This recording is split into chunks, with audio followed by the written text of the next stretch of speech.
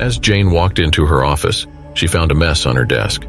Her computer screen was open to a video of a cute cat, and her files were scattered everywhere.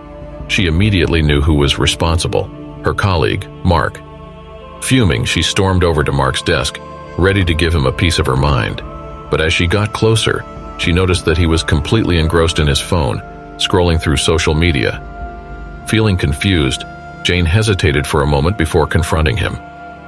"Did you mess up my desk, Mark?" she asked, her voice sharp. Mark barely looked up from his phone. "What? No, I didn't touch your desk," he replied casually. But Jane wasn't buying it. She knew that Mark had a history of being distracted and blaming others for his mistakes. She decided to take matters into her own hands. Using her detective skills, Jane started investigating the mess on her desk. She noticed that the files were placed in a very specific order, and that her computer screen had been angled in a certain way.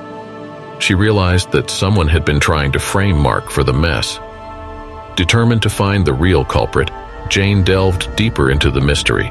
She interviewed her colleagues and analyzed security footage, eventually uncovering the true perpetrator: her boss, who had been trying to deflect attention away from a recent company scandal.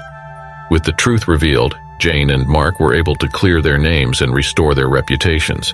And as for their boss, let's just say that karma has a way of catching up to those who try to blame and distract others. So the next time you find yourself in a sticky situation, remember to keep an open mind and investigate the facts.